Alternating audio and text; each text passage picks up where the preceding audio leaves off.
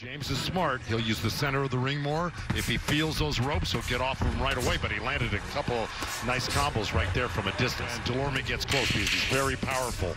And that's he just took a right hand on the ropes there. He's got to be careful. This is the bad spot for Jamal James to be. They've been tenderized for a long time, so they'll brush that off. And you see later in the round more James throwing some body shots, boxing inside, catching him. Dulorme with some overhand rights there.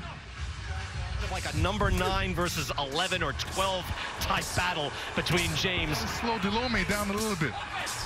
See, Dulorme's having a good first half of this round right now.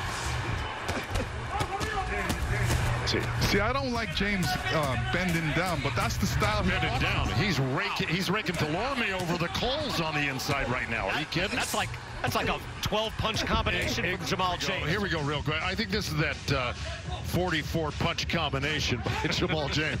There's 4, there's 5. He threw a great uppercut there and a great left hook. I tell you, look at those hooks from Dulorme again. Just non-stop action. Got a knockdown with a beautiful hook and got a clear-cut decision. Oh, and that's a good right hand. Walking into combinations just like that, and he's getting out just like that. He's been doing it all night. Frazier and Tyson that, took out a lot of boxing. There's been some close rounds where I feel that Dulorme is getting the better of it, and they don't get caught with the big punch, and Jamal James will follow it up. Well, Dulorme moving in, final seconds of this fight. This is his last chance, and it's over.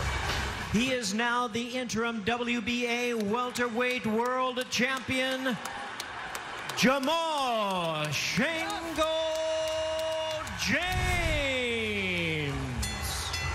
Well, interesting in that the judges did not see it a blowout, because it certainly wasn't. But 7 rounds to 5, 8 rounds to 4, 9 rounds to 3. So